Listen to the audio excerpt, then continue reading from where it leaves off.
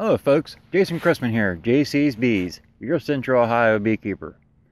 I'm pretty excited about today's video, not only because of the topic I'm going to discuss, but from a video proposal I'm going to propose to you guys today in this video. And if you're interested, you'll be able to go over to my Patreon, read the instructions, and submit some of your own photos to be included in upcoming videos or this video series that I am proposing. So make sure you check out the whole video so you see all the content. And yeah, I'm pretty excited. So in today's video we're going to discuss hive tools. There's a lot of different hive tools on the market, and we're going to break a few of them down and kind of show you the different options that each one offers. So check this out, and then I'll propose my video series idea to you. Okay, so let's discuss some hive tools.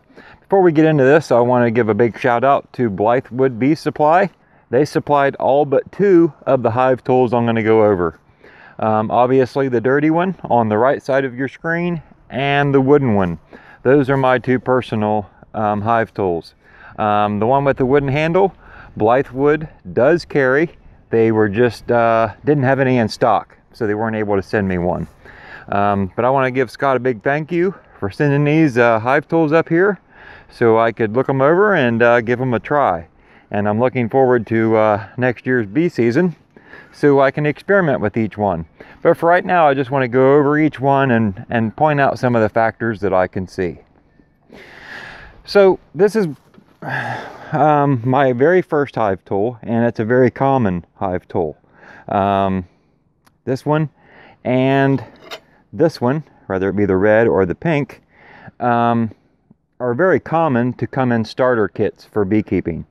So if you're looking to get one of those kits and it comes with a hive tool, don't be surprised if it's one of these 2.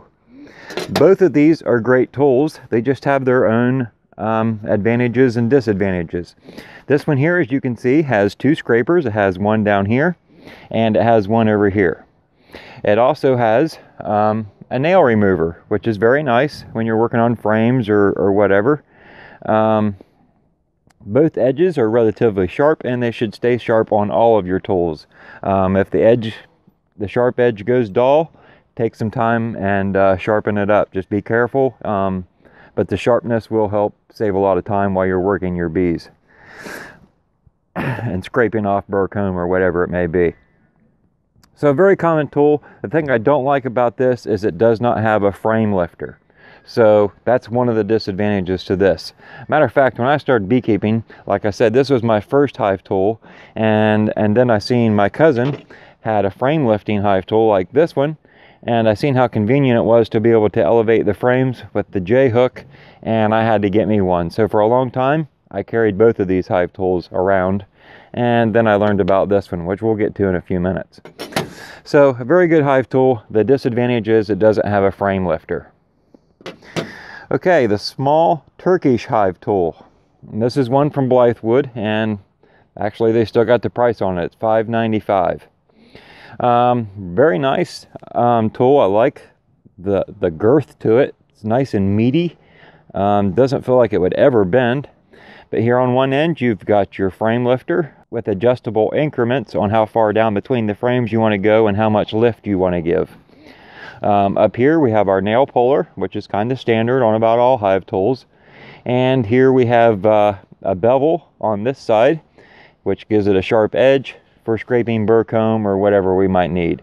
Very nice hive tool. I like its narrowness. Seems like it would be really easy to carry around, and that's long enough you probably wouldn't lose it.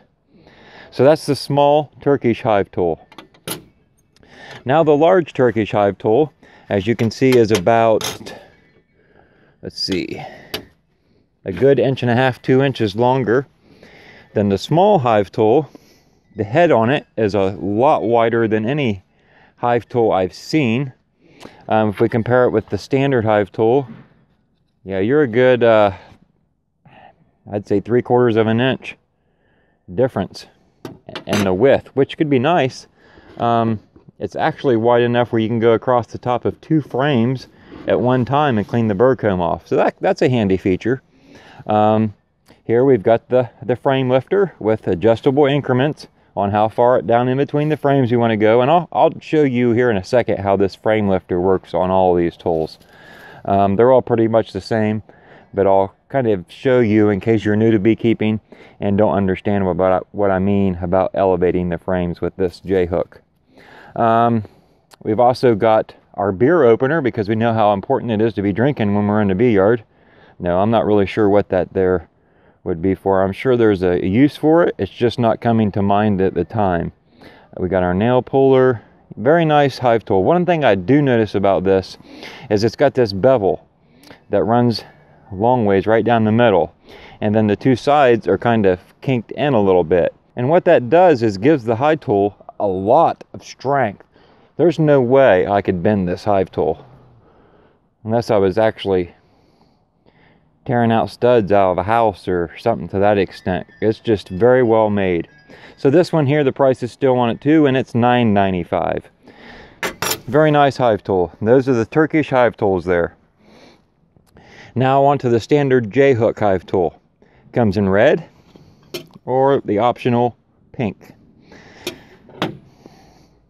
Very good hive tool. One thing I like about it is it's got the beveled edge on two sides, which gives you a nice corner to work with. Say you're scraping out corners and you need a good wedge to get down in there. Very nice. These hive tools here are usually razor sharp too, so you got to be careful with them when you get them. We got the nail puller and the J-hook to raise and elevate frames, and this here would be your fulcrum right back here on the back. And I'll go over that, like I said, over the J-hooks here in a second. Okay, now about 5 years ago, when I started working with Ceracell, I was on their website and noticed this hive tool, and I'd never seen it here in the United States. I was rather impressed with what I seen, and at the time they were getting ready to send me some products to do video reviews on. So I asked them to send me a few of these, and they sent me, I think, 3 or 4. I gave one to my cousin. I have one that looks really rough, my first one that I opened, and this one I just opened this year. But you can see it has laser etched Ceracell Bees for Life here on the end. I don't think Ceracell actually owns the patent for this tool, because I see several companies producing and selling it. I don't personally know who the main manufacturer is, but I would love for them to reach out to me. I've pushed a lot of sales on this hive tool just because of the convenience and just how damn nice it is. It's freaking awesome, guys. I'm telling you, this is my favorite hive tool. And I'm going to tell you why right now. Besides having the two beveled edges, which gives us the corner scraper, besides having a nail puller, which you can notice has got 2 eyes, it's got an eye on each end, which you look down here, the Turkish only has the eye on one end, the J-hook is double-ended, and these two are double-ended. So, kind of common, I guess, to be double-ended. Here we have a frame cleaner, and I'll show you what that's about here in a second. A metal excluder cleaner, our frame lifter, a 90-degree scraper, which also acts as a fulcrum, and this little thing here, it looks like a weight, is a fulcrum slash small nail tack hammer. So let me go back here to the frame cleaner.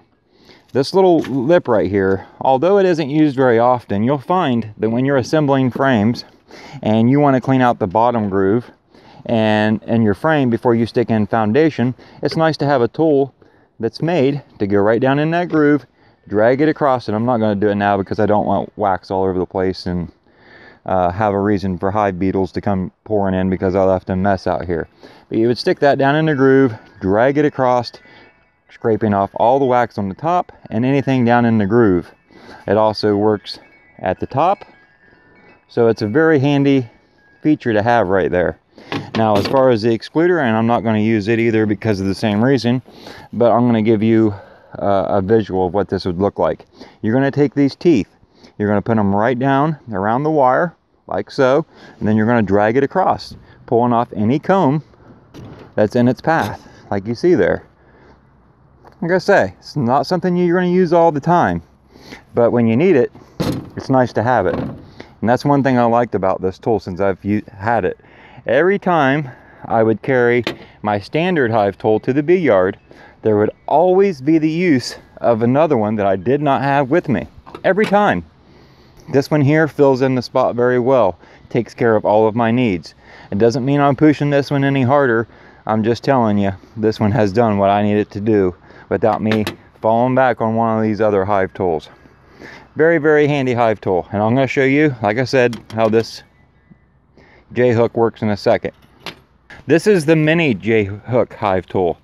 I see a lot of beekeepers going to this just because of its convenience and how small it is. You can see it fits right in the palm of my hand.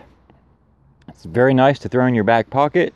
The thing is, with its size, it's very easy to lose this or misplace it. So what you'd want to do is get you a few of them. Throw a couple in your vehicle, maybe a couple in your beekeeping toolbox, maybe keep a couple at each bee yard. Who knows? Got the nail puller, double wide.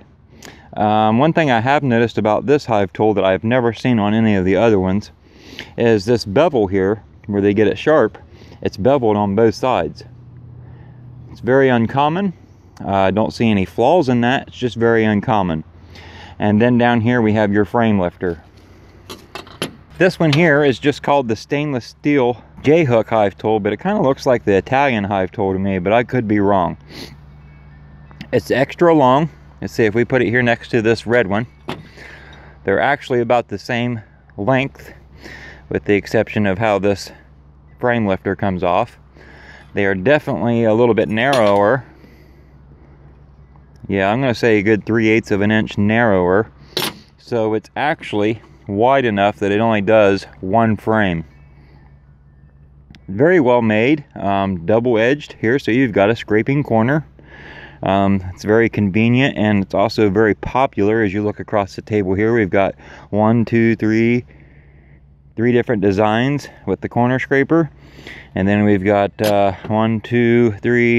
4, I guess, with just the straight scraper. So I don't know, something I thought I'd point out there. Anyway, we got the frame lifter down here, but overall it's a very nice tool. So let me give you a quick demonstration on how this frame lifter works. Okay, so with your frame lifter, and we'll start with this favorite hive tool here of mine, we're going to go right down. We're going to take this little finger and we're going to go right at the beginning of the frames where you should pry, and we're going to stick that finger in there, and then we're going to pull back, and you can see how it lifts that frame up and out of there. Now, sure, you could do that pretty easy with a brand new box, but once you get bees in there that start packing away honey or nectar and start building a lot of bee glue around frames or propolis, then the frames aren't going to move so easy. So a good tool for prying up the ends makes a big difference. So now let me explain the two fulcrums on this one hive tool. You can see now that the fulcrum I am using now is this bottom one, and what it's doing is it's sitting on the adjacent frame next to the one I'm lifting, and it's acting as my leverage point right down here. Now if we remove these two frames, now there's nothing for this fulcrum to sit against, so it's going to rely on this side fulcrum to elevate the frame up and out. So that's why there is a side fulcrum. You could actually take it off and probably lose quite a bit of weight because it is a solid piece of steel, but I like it for an extra backup tack hammer. If I see a nail that's sticking out, I ain't got to use one of these, rely on one of these to tap it in. I've got something solid that's going to push it right back where it belongs, and I can move on and not have to worry about it again. So all of these frame lifters are going to be about the same. You can see here this little lip or little ledge, that's your fulcrum on this one. You're going to stick it down in there. That little fulcrum here at the back corner is going to grab the adjacent frame. That's your leverage point. On the Turkish tools, it's going to be the same thing. You're going to go down into however deep or however much leverage you think you need to lift the frame, and right up and out. Right up and out. Now I imagine if you would go down all the way, you could, yeah, you can lift 2 frames, because that's the advantage to the long J-hook. So there you go, folks. There's a few hive tools for you to think about. If you have any questions or comments about any of them, leave them down below. I'm going to try and list as many of these as I can down in the video description if it's something you're interested in. And yeah. So what'd you think? Did you realize there were so many different hive tools on the market?